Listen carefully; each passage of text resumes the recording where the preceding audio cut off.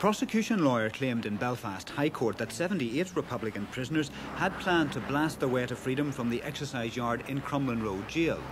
The plan, he said, was to explode a £750 bomb at the prison's outer wall, which borders the playing fields of St Malachy's College. The court heard, however, that police discovered the bomb packed into a JCB digger on a building site before it could be driven to the college grounds. The claims were made during an unsuccessful bail application by 30-year-old John Patrick Corr from Killary Lane in Stewartstown in County Tyrone, who was a remand prisoner in the jail. He denies planning to escape and possessing Semtex explosives. The prosecution claimed traces of the Semtex were found on Corr's shoes. The court also heard that more Semtex was found in a toilet at the jail after the prisoners were forced to abandon their planned escape.